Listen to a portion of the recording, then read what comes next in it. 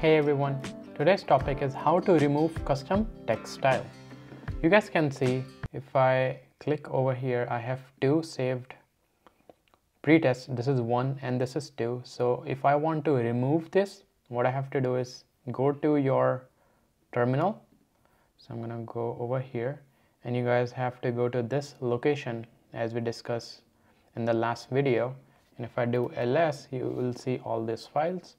So I want to remove both my preset styles. So what I'm going to do, I'm simply remove these items.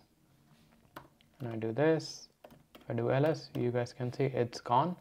So when you guys restart the Final Cut Pro, it should not appear anymore. Right now you guys can see it's appearing, but if I restart, this will go away.